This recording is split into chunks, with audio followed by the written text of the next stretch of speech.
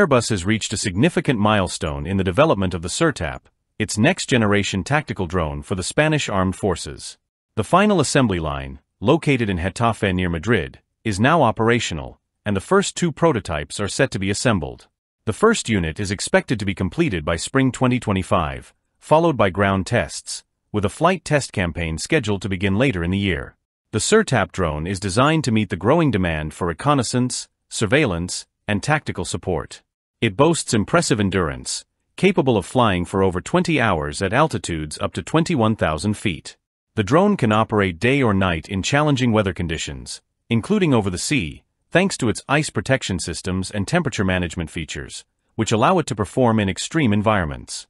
One of the drone's most remarkable features is its modular design, allowing for quick disassembly, including the wings, which makes transport easy in aircraft like the C-295.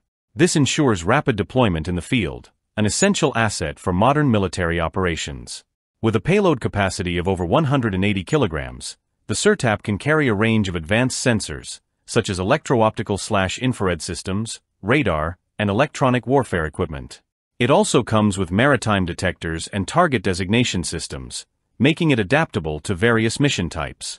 The SIRTAP program is part of Spain's broader effort to strengthen its technological and industrial sovereignty in defense. The Spanish armed forces plan to acquire 9 complete systems, each including 3 drones and a ground control station. This project reflects Spain's commitment to modernizing its military capabilities while supporting its domestic defense industry. This milestone comes as competition in the European drone market intensifies, with similar programs like Safran's Patroller in France and the Eurodrone, a collaboration between Airbus, Dassault Aviation, and Leonardo, involving Spain, France, Germany, and Italy. However, the European drone market is still largely dominated by non-European companies, such as General Atomics MQ-9 Reaper and Israel's Elbit systems. With the SIRTAP, Airbus aims to help Europe become more autonomous in this critical defense sector. The global tactical drone market is growing rapidly, driven by increasing demand for both military and civilian applications.